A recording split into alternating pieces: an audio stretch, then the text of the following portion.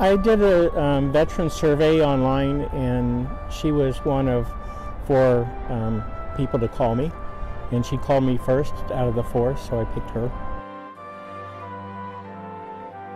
Well, I had another agent before her actually, and it's like he expected me to do the job or the house hunting and do all the legwork, and I'd find half a dozen places, and then he would tell me, oh, they already got offers on them. So Sabrina went ahead and took full charge, and she's the one that found the property for me.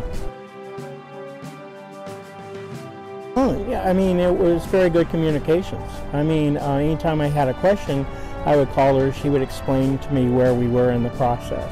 So communication meant everything to this deal. Absolutely.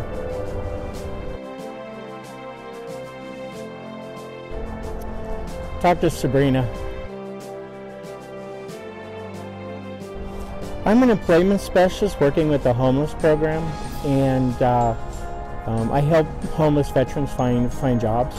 And one of the reasons I do it is 9 years ago I was homeless and lived outside, and so I bring a lot of that experience and wealth into my job, and that's why I do what I do.